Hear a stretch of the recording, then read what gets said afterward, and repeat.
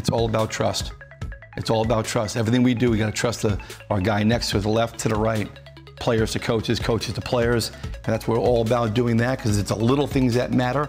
Anybody can, teach someone how to throw a pass. It's all about how do we get to there. So again, fine-tuning those things. It's still football. We still have the same goal of winning an Ivy League championship this year, and so being able to come together this year, all with a similar mindset and similar outlook, is what we're looking to do.